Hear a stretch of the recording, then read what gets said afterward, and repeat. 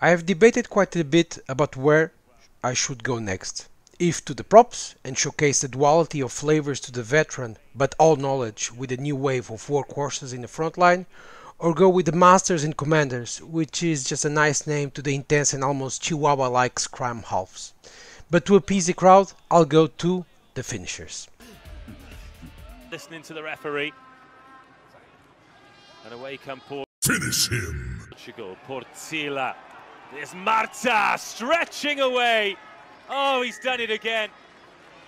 Trilogy. Rodrigo Marta wins. Yes, those units who are endowed with the gift of cruising the finishing line in a relentless and efficient way and can easily draw a full legion of fans, all crazy with their tri-proficiency skills. From Georgia, Portugal and Romania, there's a good list of names that could feature in this video, but I had to choose the 3 that have recently stacked more tries and who can do it in the World Cup. So, those tri-aces are Rodrigo Marta, Akaki Tabutsadze and Taylor Gontineac. If I summed up all the tries that these 3 scored in the last 8 months, we would have a total of 24 tries, which is a lot. Let's start with Portugal's winger, Rodrigo Marta, that had another sensational year in what was his first full season as a pro player in France. The former Blueness Rugby and Dax Rugby back was one of the best players in the Rugby Europe Championship 2023, finishing with 6 tries, 12 clean breaks, 338 meters and 29 defenders beaten. Unreal.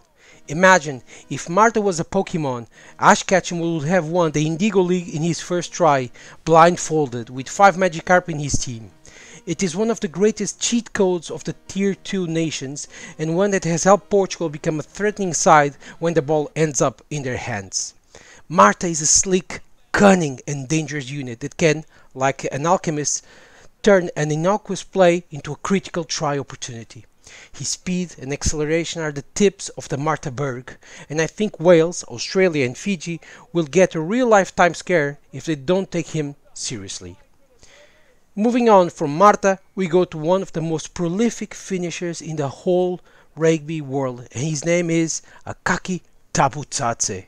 Remember the name, as the Georgian winger has already climbed to be the all-time top try scorer for the Lelos, achieving a total of 29 tries in 29 caps, which is just amazing, right? Tabutsadze came from the Lelo 7s and only started to show up in the 15 scene after 2019, making a grand entrance when in 2020 scored a poker of tries against Belgium, another record achievement in Lelo's history. But let me tell you why Tabutsadze is a frightening sight for any defense. In the 2023 Rugby Europe Championship, he only needed 265 meters and 30 carries to land 8 tries. Most times he doesn't need more than 20 minutes to get inside the goal line. He just needs a good opportunity to strike and bag 5 points. And that's it. The 26-year-old has upped Georgia's lethality on the wing to an unprecedented record, and I think he's only starting. Imagine if he keeps up for the next 4 years. He could become one of the top 5 greatest top try scorers of all time, and that would be something incredible. Wait, why is he so special and how he scores tries? Well, that's all due to a swift electric sidestep, the ability to quickly go to 100 miles per hour and a more fine killer instinct than a predator. Finally, Romania's Taylor Gontineac wraps up this list and fully deserves it, as 2023 was his year. He made a big difference for both Juan Normandie in the Pro D2 and Romania, amassing a total of 9 tries. There's a caveat though, as he isn't only a finisher, but a starter, as he can be the flame that sparks and finishes a special attacking move, creating a fine, well-rounded cream cake and adding that cherry on top. His top speed, high tempo, brutal acceleration and physical prowess make it hard for most tacklers to put him down in the first touch, as we saw throughout 2023. Romania found in him the perfect unit to ram open any defense and run all the way until he crosses the finishing line. He badly played for Romania before 2023, and when he got his first real chance to become a first-team starter, he shined in full force. Yeah, the Romanians aren't in a good spot right now, and Gontiac has picked a minor injury. But don't turn your back or think he can't do anything, or your team will get the short end of the stick.